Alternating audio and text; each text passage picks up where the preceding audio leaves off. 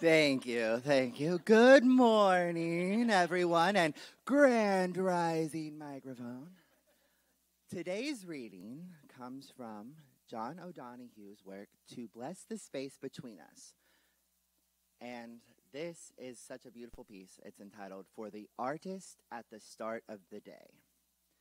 May morning be astir with the harvest of night, your mind quickening to the eros of a new question, your eyes seduced by some unintended glimpse that cut right through the surface to a source.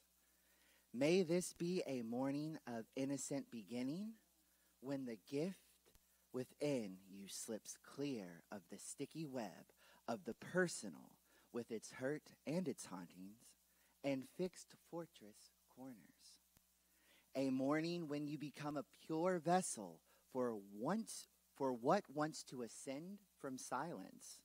May your imagination know the grace of perfect danger, to reach beyond imitation and the will of repetition, deep into the call of all the unfinished and unsolved, until the veil of the unknown yields and something original begins to stir toward your senses and grow stronger in your heart, in order to come to birth in a clean line of form that claims from time a rhythm not yet heard, that calls space to a different shape.